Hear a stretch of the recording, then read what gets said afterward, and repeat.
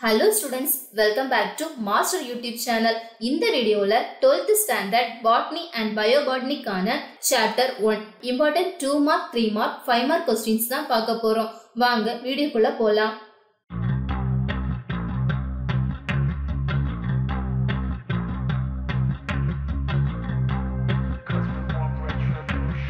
Chapter 1 Asexual and Sexual Reproduction in Plants.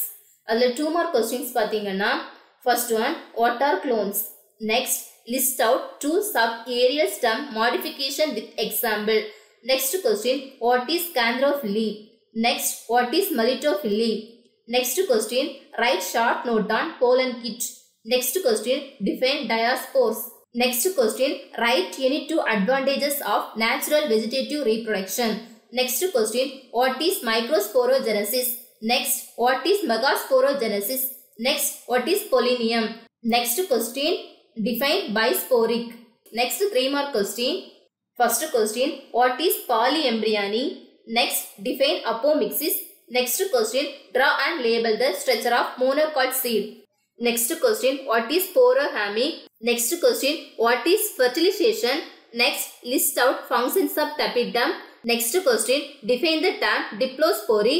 Next, distinguish mount layering and air layering. Next question, what is endothelium? Next, draw and label the structure of embryo sac. Next, define scutellum. Next 5 mark question. First question, discuss the steps involved in microsporogenesis. Next, explain TS of mature and the megasporogenesis. Next question, with a suitable diagram, explain the structure of an ovule. Next question, give short notes on types of ovule. Next question, list any 2 strategy adapted by bisexual flowers to prevent self-pollination. Next question, write short notes on heterostyly. Next question, enumerate the characteristic features of endomorphous flowers.